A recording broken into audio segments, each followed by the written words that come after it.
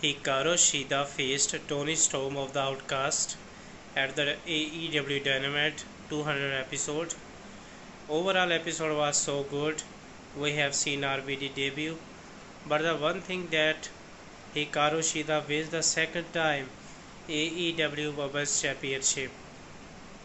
We know that she lost the title for the very first time to Britt Baker in 2021, and after that she has not came back to AEW. She was remain on holidays, and now she returned, and then she got a very good opportunity against Tony Storm, and she won the championship.